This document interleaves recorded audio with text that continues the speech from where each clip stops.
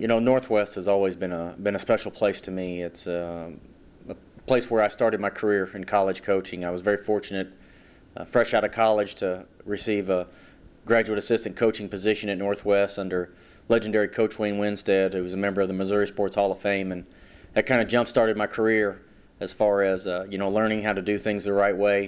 It was a great mentor for me, and you know, just the following of Bearcats.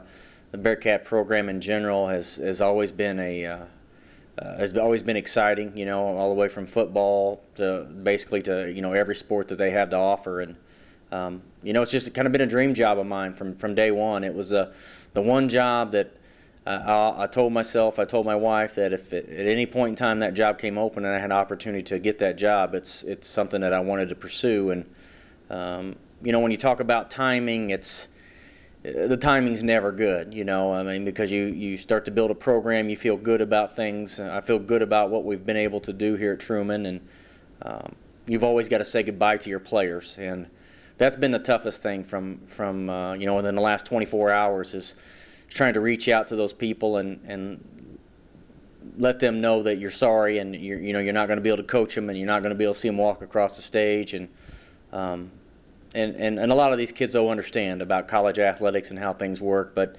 you know, it's going to be a new chapter in my life. My family is excited. It's going to be a great opportunity for us to be up there and be a part of something special, I think, in the very near future.